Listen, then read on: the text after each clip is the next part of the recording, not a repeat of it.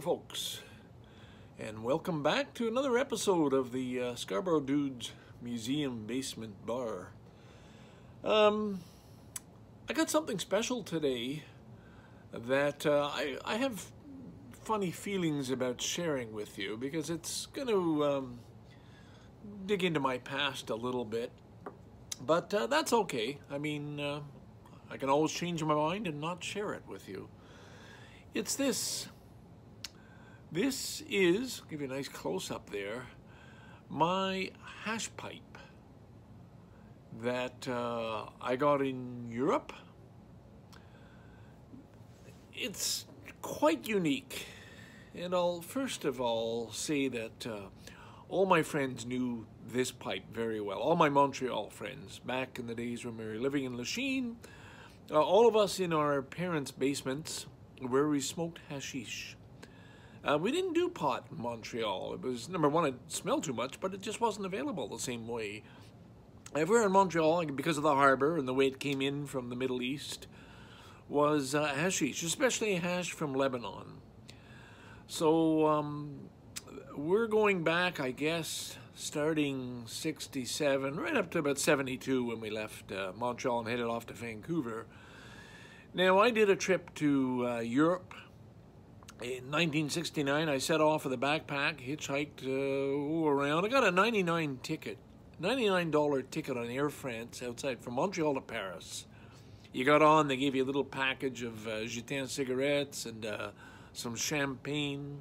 It was a pretty sweet deal. And then you just looked for cheap places to stay. I stayed in cafes in the Latin Quarter. I had a book. It was Erich Fromm's Europe on $5 a day, and believe it or not, I lived on $5 a day. Cheaper when I got to Morocco, which is where I got this pipe, so we'll get right into the story there. This little bowl here, I'd like to take it off, but it's taped on. This is very nice little stone bowl, and it's carved. I don't know if you can see, I'm holding it upside down here. That says 70. There we go. 70. I carved it, and I spent a lot of hours sitting in my room, actually in Casablanca by this point. Bought it in Tangier and used it in Casablanca. I didn't want to bring back any of my other pipes and paraphernalia back then, 1970, going through the border. But I cleaned out this bowl and saved it. So on the one side, I've got 70, and on the bottom, the bottom is very, very nice. It was Ken. Again, you can't see it because of the tape, but I carved out, nice in 3D relief, Ken. And then on the other side, it says Tangier, because that's where I got it. So Tangier, Morocco. So that was going to be my souvenir. Now, I got that home. I had to leave behind the beautiful wooden pipes that went with it. And when I was in Dublin, I bought another souvenir, and it was a tin whistle. That's what this is. A very nice little tin whistle. Of course, I never played it, but all the holes are taped over now. And I guess it didn't take me too long once I was home to realize, hey, if you take the tin whistle, sorry, I got to work on this camera angle a little bit. I wanted you to see the goose head this time. A little bit of Christmas cheer here. If I taped this up and taped the bowl to it, it gave a very nice long pipe. And it was very long, so it was a little cool because you're putting your bits of hash in there. Always there's a little bit of tin foil here with the holes poked in. And you're slicing up, using that hash knife I showed you on the very first episode, your bits of blonde lab, red lab, Afghani, Pakistani, Moroccan, whatever type of hash you had, putting it in that little bowl, and then you're taking a big long draw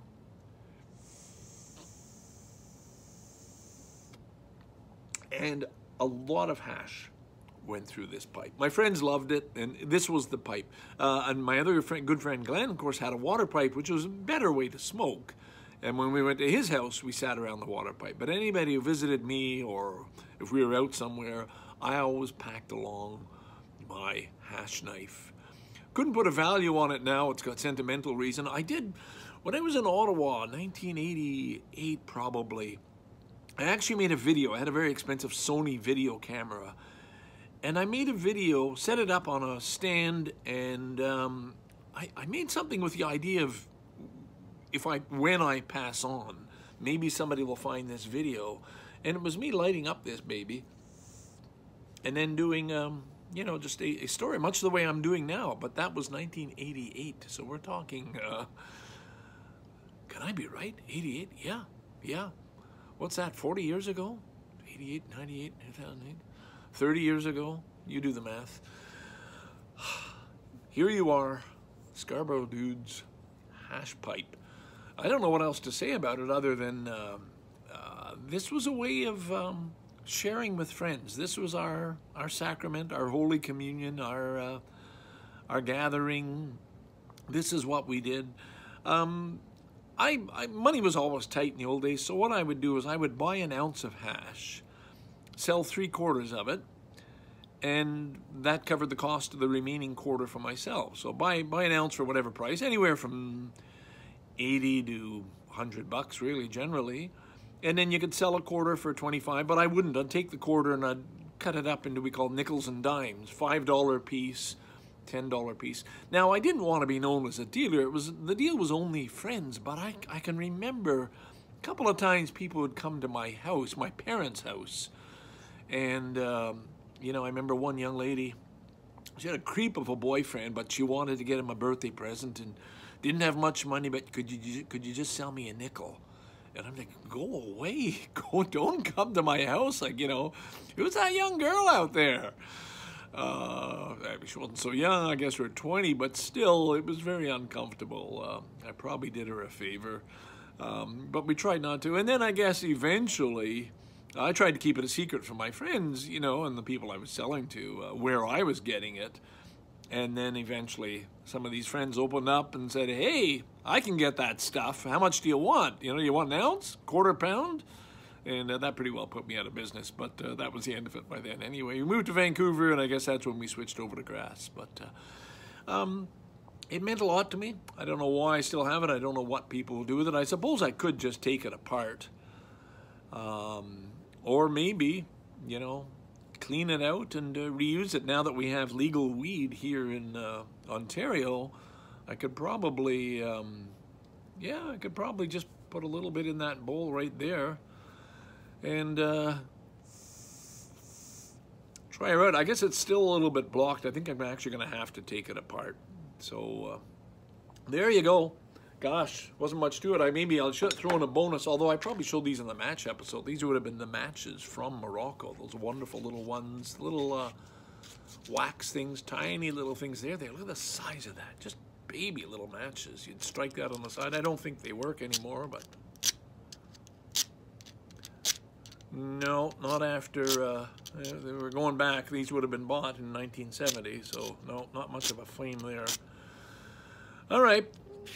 Put that baby back. So that's all part of the story.